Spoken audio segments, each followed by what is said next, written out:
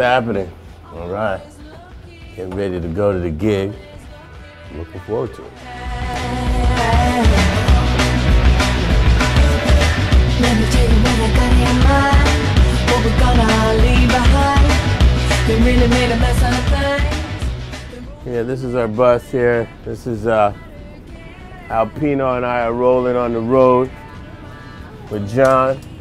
I wouldn't say all the comforts of home, but pretty good. And we have our television and our beds. This is my bunk here. We have our bathroom and our kitchen, and we have the best driver in the world. And that's about it. You know, we're safe. We're good.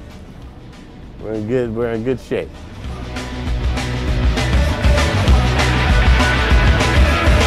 Can't turn on my TV.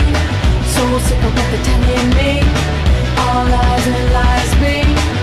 They ruin everything, yeah. I wanna bust it. Wanna break out of these chains. All right. Here we go.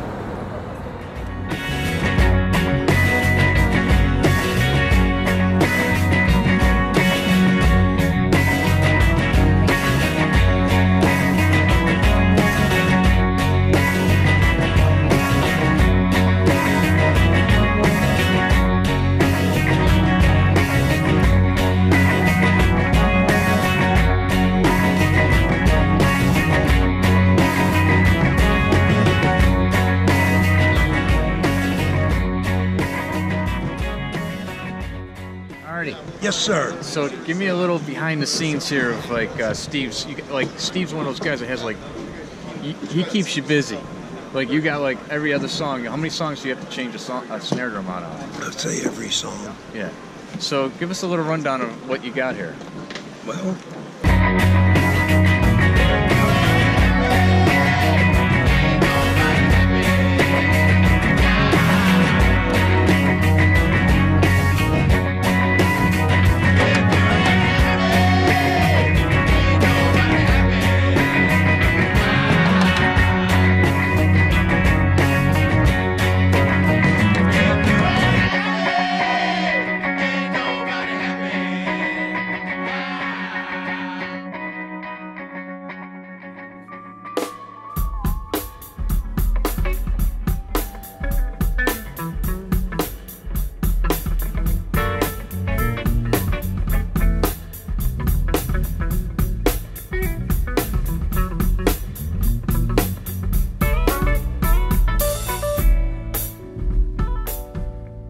It's very interesting being at TD Garden right now. Now, it used to be called the Fleet Center the last time I was here.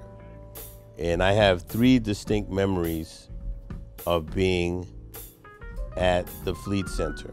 The first memory, which is probably the biggest, I guess, highlight of my career thus far, aside from playing with James Brown on the Letterman Show in 1982, was I was the musical director for the Democratic National Convention in 2004 here at the Fleet Center.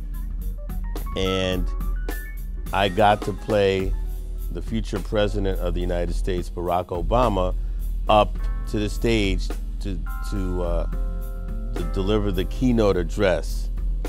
And we played him up to Curtis Mayfield's Keep on Pushing. It was an amazing event, to say the least. The second one is I did a concert called Music to My Ears. It was a tribute to the late Timothy White. Now, Timothy White, he was a great journalist. He wrote for Rolling Stone. He was an editor at Crawdaddy Daddy back in the day, and his best friend, Mitch Glazer, they worked together at Crawdaddy Daddy. And Tim became editor-in-chief of Billboard magazine. He died, he had an untimely death. He had a heart attack at a young age. He died. He left 2 children, a wife, and so we all band together and did 2 fundraisers, one at Madison Square Garden and one at the Fleet Center. Each show had this incredible all-star lineup. And the Fleet Center, we had Mellencamp, James Taylor, Sheryl Crow, and we had Billy Joel. And we played in a rendition of Only the Good Die Young here that I thought the stage was going to go into orbit. It was unbelievable. And the crowd, and he was so into it, and the band was in lockdown mode. And I felt like we were about to the whole building was going to take off. It was unbelievable. And that was an incredible film that I will never forget, playing that with him.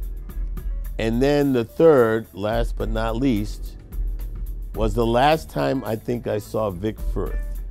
I got him passes to come see, I think it was Clapton. Yeah, he came to see Clapton, and he was cool. He came rolling in to the sound check.